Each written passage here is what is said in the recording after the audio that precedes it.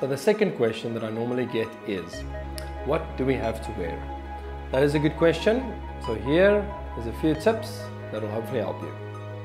Number one, it's important to know what the backdrop is. Normally management would decide this is part of the brief. So please ask them, then you know not to wear a white shirt on a white wall.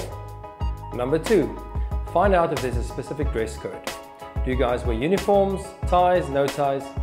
You don't want to pitch up with your flip-flops going to Jeffreys Bay and everybody's in suits.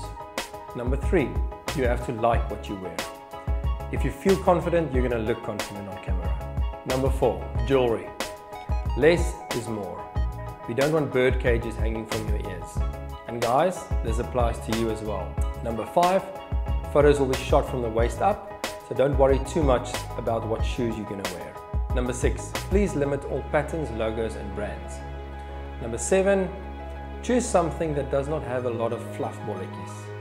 I wondered all week what is the correct English word for that, and I don't know. Dust bunnies is maybe the closest. But basically, that top that you've got in your cupboard that has like all the little things that you have to pull apart, do not wear that.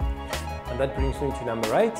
Do a final check before you come and sit here to make sure everything is good to go. Number nine. Bring a second set of clothing if you are unsure about the brief. Something light, something dark, something colorful. Number 10. No hats or sunglasses, except if you're a rap superstar, that will not look good.